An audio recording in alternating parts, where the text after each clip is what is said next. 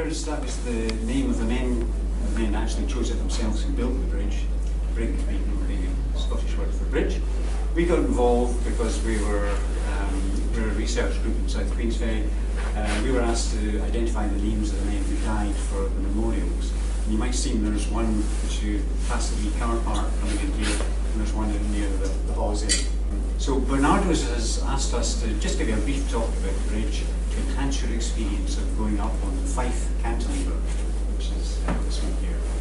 So we need to go back in time to understand the bridge. Back to the 1870s, the 1880s, there was no internet, no computers, no GPS positioning as they used on the new bridge, and no computer-aided design. How they built that. This bridge has got everything at funny angles, how they managed it. So work started in 1878, and not on the bridge you're going up to, but on this one. And this was a suspension bridge designed by Thomas Bouch, and it was going to be 550 feet high. That's taller than the road bridge. He was a very well established railway engineer, Thomas Bouch. Even built Portobello Pier, which is now gone, of course. He built the Tay Bridge. That was the longest bridge in the world. And Queen Victoria crossed it. She was very impressed with it, and he got a knighthood. But it was a bit early. A few months later, as you probably know, as a train was crossing on a very stormy night, the bridge collapsed, taking the train and 75 lives with it. So this really dented the reputation of railway engineering in Britain. And you can imagine the travelling public, hundreds of thousands of bridges across Britain. Made this happen to me. They stopped work on his bridge, but when you're up there, have a look at the Inchigarvey cantilever. You'll see Thomas Bouch's always built. There's a little pier and it's got a light on top of it. The railway engineers got together from the four companies and they selected John Fowler and Benjamin Baker to build not just the strongest and stiffest bridge in the world, but a bridge that would look strong to restore the confidence of people. And I think when you look at the bridge, it looks pretty strong. So the design they chose was a cantilever and central girder. A cantilever is a bracket, a beam held at one end, and if you've got shelf brackets like these at home, that's a cantilever. If you put two together, you've then got three double cantilevers. The central girder is the little bit in the middle. There's all sorts of complicated reasons that we haven't got time to go into today to explain. Fowler and Baker, they built things like the London Underground.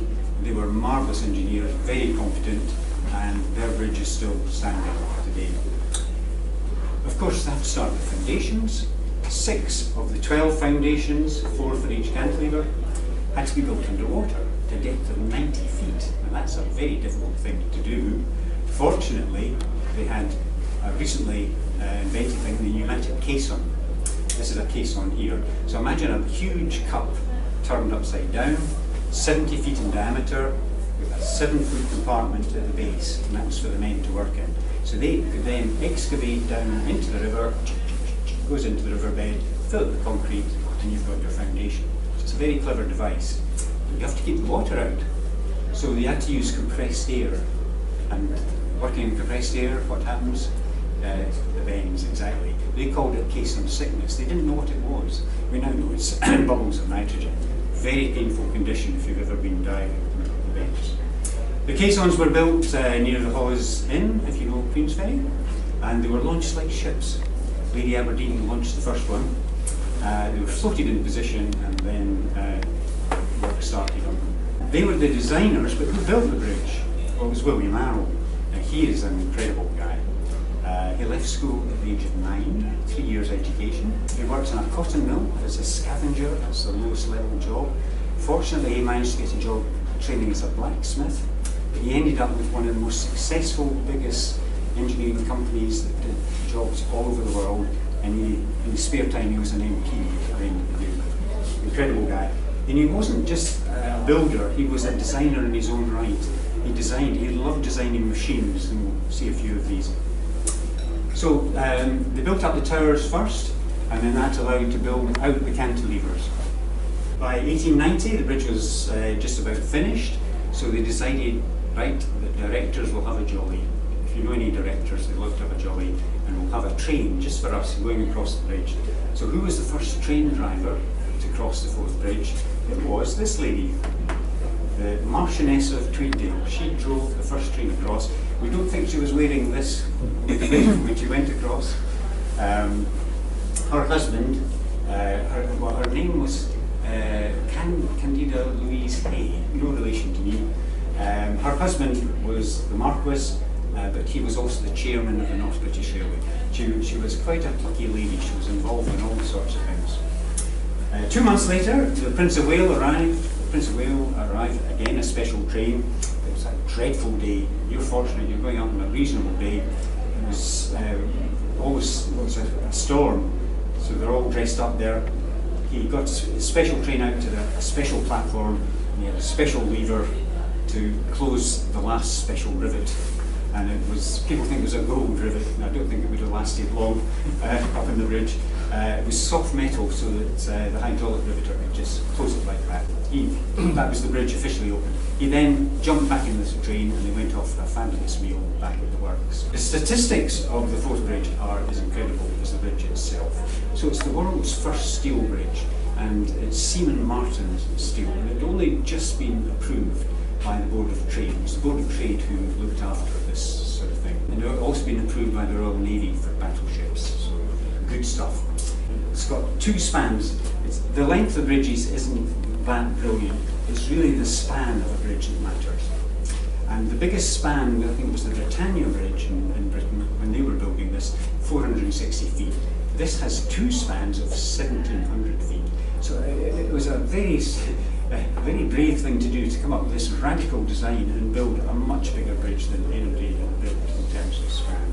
What else have we got? 54,000 tons of steel. Now that's the weight of 5 Eiffel Towers or 3,000 double-decker buses.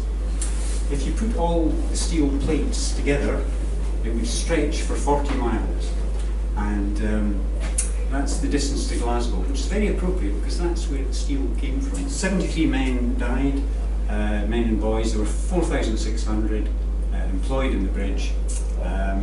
Budgeted for 1.6 million, cost 3.25 million.